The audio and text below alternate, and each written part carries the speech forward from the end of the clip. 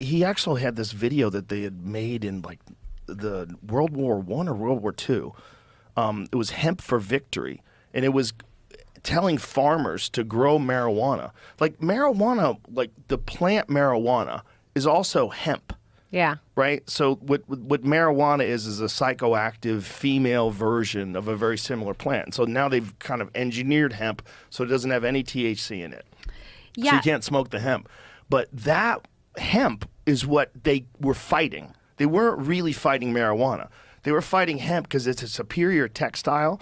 It makes the best, most durable clothes. Yeah. It makes a far superior paper. You could use it to build houses with. Why They could doesn't make everybody hempcrete. use hemp then? It should be. It should be Well, one. It also, but why not the switchover? because there's a lot of moving pieces when it comes to things like this. There's a lot of moving pieces that are in gear. They're moving. So hemp is now legal in the United States, right? So then the industry has to kind of build up, and you have to have manufacturing if New you really want to do it. machines If you really want to hire skilled labor to make Yeah. hemp clothes that you built here in America, now it's possible. But at On It, we used to have to buy our hemp from Canada because you couldn't grow it in the United States, even though it was legal because it wasn't psychoactive. So we had hemp protein powder.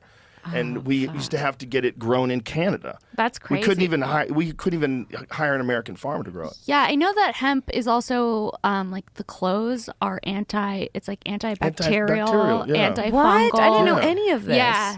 Yeah, they make hemp gis. Yeah. Yeah, What? yeah, I have a hemp gi. Yeah, Datsura. Does it? It's the shit. Does You it can smell find them less? online. They're just real durable, like real fucking durable. Like the only thing that's gonna break is the threads, and then you just Right. restitch it. Like that cloth is not ripping. It's really fucking strong. Yeah. Like hemp is a weird thing. Like my friend Todd McCormick had a stalk of hemp on his desk. He's like, pick this up. I picked it up and I was like, what the fuck, man? It weighs nothing.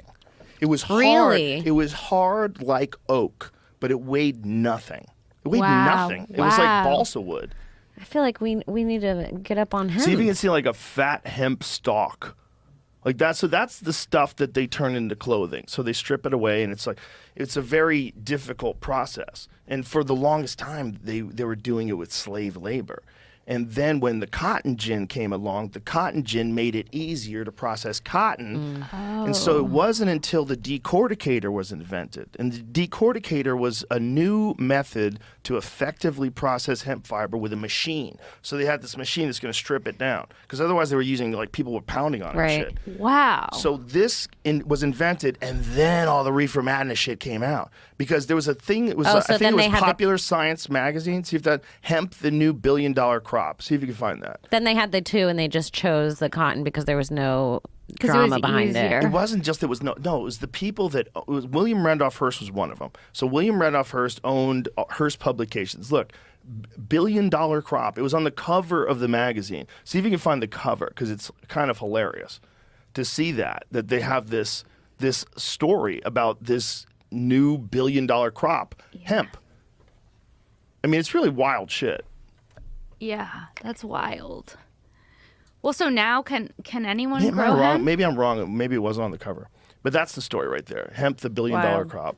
God, I swear it was on the cover, but I have a fucked up memory sometimes. Hemp fiber being delivered from machines ready for baling. Piles of pulverized herds beside machine is 77% cellulose. So they strip it down with that machine, and so they immediately were like, okay, now we're going to have this stuff that's lighter, it's better, it's stronger. It's really like a fucking alien plant. It's real weird. When you pick it up, it feels weird. You ever been in a grow room? Yes. How weird do those feel? So weird. Weird. Why So do they weird. feel weird? Like there's something else in there with you. Yeah. You're not yeah. Like alone. Hal is in there with you. Yeah. Well, can I tell you? Hello, Kim. I have a lot of plants, and I feel like that about my plants in general. She calls I one have- of them her dog. I have this huge monstera plant, and I swear to God, it just feels alive, and it creeps me out sometimes. Yeah. I'm not a big fan of house plants. You're not? No, because I think it's like little prisoners.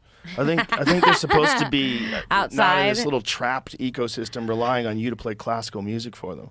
I think they Now want I'm to be sad out for there. my plants. think They they don't wanna be even out there get in the classical wild. music.